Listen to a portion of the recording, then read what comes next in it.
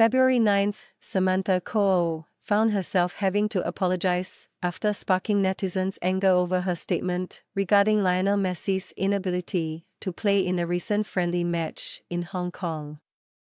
As reported on Soho, the actress earlier was asked about the issue regarding Messi's injury that hindered him from joining the game, to which she said that she could understand and forgive him in regard to this matter.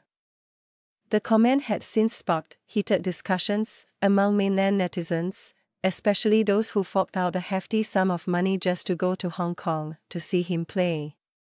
Some claimed that as a Hong Kong celebrity, Samantha has the means to watch the game without suffering much loss.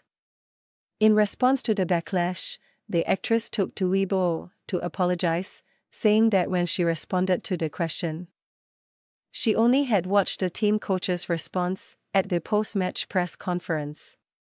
If you have seen the complete interview clip, what I actually want to say is, I was very involved in watching the match that day.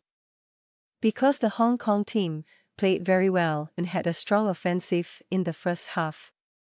As a fan, I enjoyed watching it.